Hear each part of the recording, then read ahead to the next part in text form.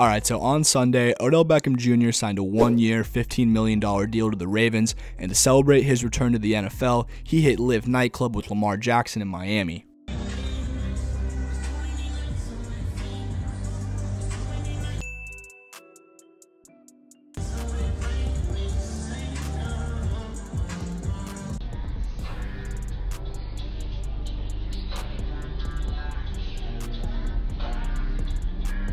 Now everybody is pointing out Lamar in this clip. He looks like he's ready for bed, and we've all been there. It's a special event for one of your buddies. You don't really want to go, but you suck it up anyways. Next thing you know, it's 5 a.m., you work in 3 hours, and your clothes smell like vomit.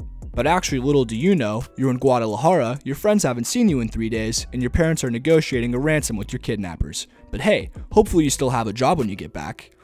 If you get back. So according to TMZ, Odell met up with Lamar at Prime 112 in Miami, where they dined until almost 2 a.m. and then went to the club after. So it's easy to see why Lamar is tired. He's already hitting 2-a-days working as his own agent, a few hours on the field, then it's off to the office to run numbers and make a few phone calls. And after all that, you still have OBJ hitting you up? I'd be falling asleep at the club too. And plus, I never know what to do when those bottle service girls come up, like what's the proper procedure. I feel like I'm always just standing there awkwardly, and I'd like to think I look something like this, but the truth is that Lamar Jackson is so much cooler than me, I probably look more something like this. But even though this is a short video, there's still a few major takeaways, the biggest of which being is that Odell looks ready to go.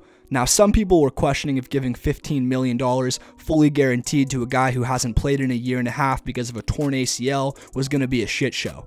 And I mean a real shit show, not the kind Odell likes. But either way, this video is all the evidence I needed. Odell, he's looking spry, he's hitting some moves, and he's already building chemistry with his teammates. He's clearly got a motor on him from the looks of things at the club, and maybe that's why the Ravens decided to give him way more money than he was getting offered by any other team. Now, some people were speculating what Lamar thinks about this move. Is he hyped to get a new offensive threat, or is he pissed that they're giving away guaranteed money to someone else when he is still yet to sign a contract? But I think this video makes it pretty clear he's on board, and although he requested a trade last month, I think this just about wraps up those conversations. But still, you can't help but feel this is putting a band-aid on a broken arm. The Ravens still need real receiving options for Lamar Jackson, and signing Odell for only a year just isn't going to be a permanent solution. My best guess is the Ravens did this to just get Lamar to the table, and hopefully for his sake they'll be able to work something out that's fair. But anyways, if you're still watching at this point, you probably enjoyed the video, and most likely you aren't subscribed, so I'd really appreciate it if you'd help me grow the channel.